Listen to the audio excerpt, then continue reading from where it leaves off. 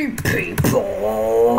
Hello! Finally! A Minecraft video that's not Natchabta Realms. I know, I've been doing I've done 4 Natchabta Realms episodes and I haven't even I've hardly even gotten to the thing that I like the most about Minecraft, which is redstone. Yeah, so for that, I decided to make a seamless and flush 2x2 trapdoor. And I'm really proud of this because I know, I like redstone, but I'm not that good at it. Also, I totally did not copy this from another person's tutorial.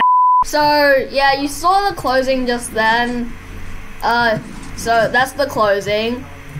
And that's the opening. So yeah, that's basically how it works. So yeah, I mean, it's not the most compact thing in the world. You see, there's tons of airspace, like right here, right now. I have hardly bothered to compact it because, I'm not very good at redstone anyway.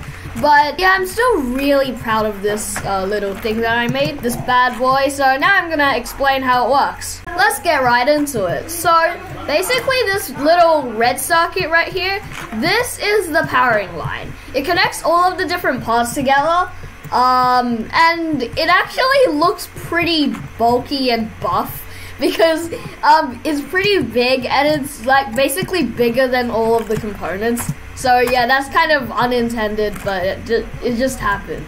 So to start off with, it's basically a jet door, except with a couple of pistons on the side to move the pistons that make it not seamless to the side, so that we have these little iron blocks that are pushed this way to form the seamlessness of this tunnel. So yeah, this orange part is the jet door itself. The jet door actually started out really simple, but you can see that if I just do a side view, it got kind of complicated.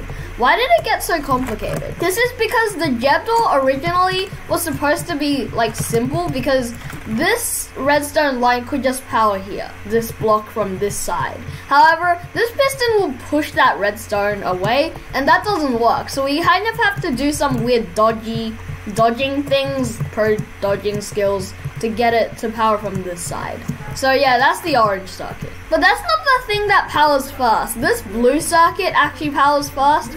Basically, this blue circuit is the circuit that pushes these 2 pistons to push the pistons in the way so that the jet door can work properly. And then this purple circuit over here does the opposite thing, which it also, both of these have a monostable circuit, except this one's falling edge, of course. And this one basically just pushes the iron blocks back, and yeah. So you see that happening, these 2 pistons push, and then the jet door opens up.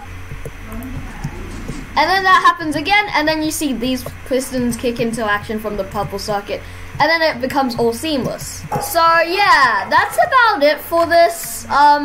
I think I'm going to leave a world download somewhere in the description if I manage to remember. But yeah, that's about it for this redstone video. Hope you enjoyed. Bye.